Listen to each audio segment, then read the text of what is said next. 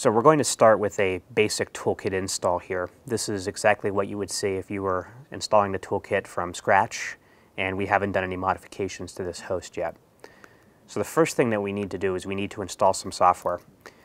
You'll remember that we started with a configuration file earlier, and this was written in a language that was easy to make changes to and make modifications as we added our hosts and our test specifications. We need to install some software that'll convert that into a JSON format. And the reason that we want to do that is because we need to convert this into that format so that it can be consumed by the hosts that are going to be making the measurements, and also by this host so that it can create the dashboard files. So we use the yum interface on this host to install this file. It may be the case that you have this file already if you've already attempted to use other portions of the perfSONAR toolkit. If not, it's good to just try to install it by default. Once we have this installed, we're going to run a series of steps to convert our existing configuration file into the JSON format. So in this case, we already have this file installed, so we don't need to update it. Our next step is going to be taking that configuration file that we created already. I'm just going to copy it here, and I'm going to put it on this local host using an editor. I'm just going to call it dashboard.conf. This will indicate that it's written in that configuration file language.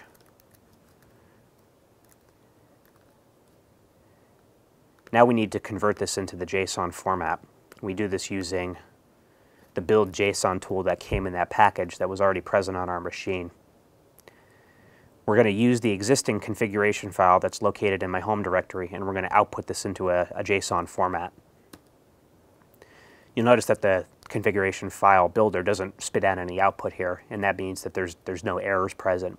If there were any syntax errors, we would see them show up here in the output, and we'd have to go and address this and fix them in some way. So now we have our dashboard file, and it's in the JSON format. I'll just output it here so that we can see, and it looks a little bit different than our configuration file. It's structured in such a way that the software is able to use this to create the tests that it needs to run and how it needs to display the information. So we need to put this in a location where other hosts can consume it.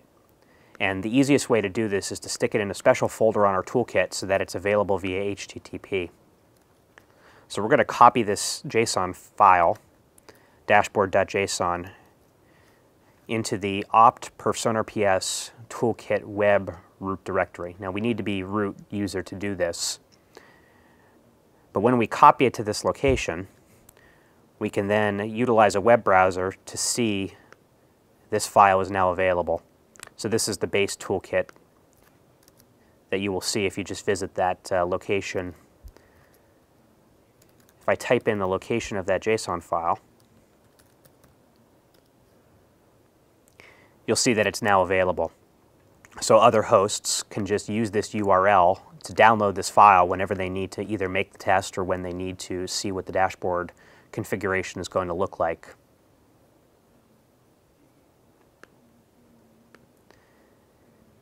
Another tool that's available via that package is a validation tool. If we use the validate JSON script and then we enter in the configuration URL of that JSON file that we just published, you'll notice that we don't see any output. This indicates that the file doesn't have any syntax errors. It's a good idea to validate JSON files, particularly if you're not the one who's created them. That way you can make sure that there's no syntax errors that'll cause the software to halt. So now we've published our configuration file and it's available for all to use. We need to complete the steps to install the MaDDash software. This is done by using yum again, and we're going to just install the MaDDash package. This is something that will pull in a couple of dependencies. You'll notice that this uses Java. It has a server component and a web UI component, and it uses a couple of supporting libraries as well. This will take a little bit of time to download. It's approximately 60 megabytes in size, so depending on your network speed, it may take a couple of minutes or perhaps even longer to download.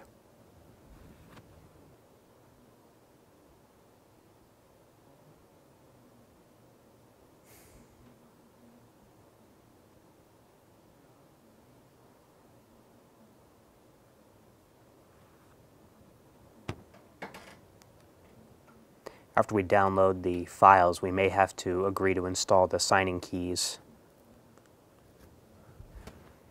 packages will then be installed.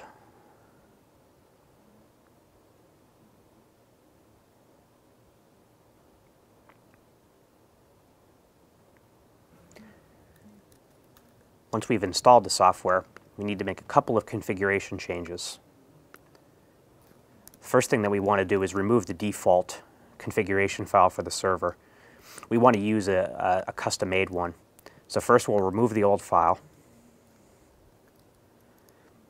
and then we'll recreate it.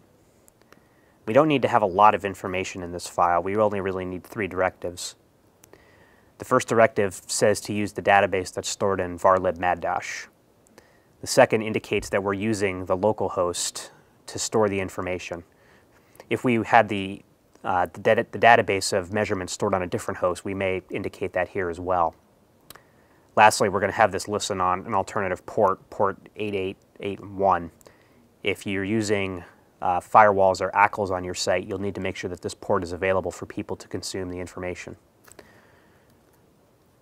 Once we've written that file, we're going to restart our MaDDash server.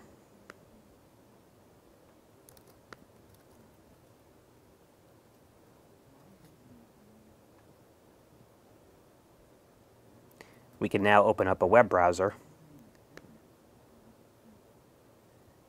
and visit the URL where MaDDash will be listening. In this case, it'll be the same host as before, but it'll be MaDDash-web UI. In the beginning, it won't have any useful information, but this just indicates that the software was successful in installing.